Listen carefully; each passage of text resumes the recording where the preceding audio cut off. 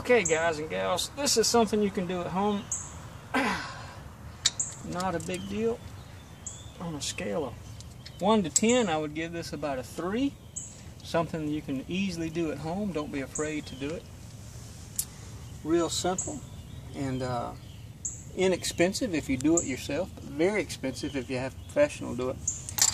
One more tidbit I have to tell you. This is extremely important, guys. Extremely important. Hear me out.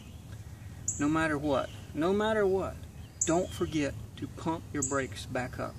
After you compress these pistons, the pistons are all the way into the calipers. It's going to take 2 or 3 or 4 pushes of the brake pedal to get the piston out against the brakes. You have no brakes until you go inside and pump your brakes up. So let's do that. Come on.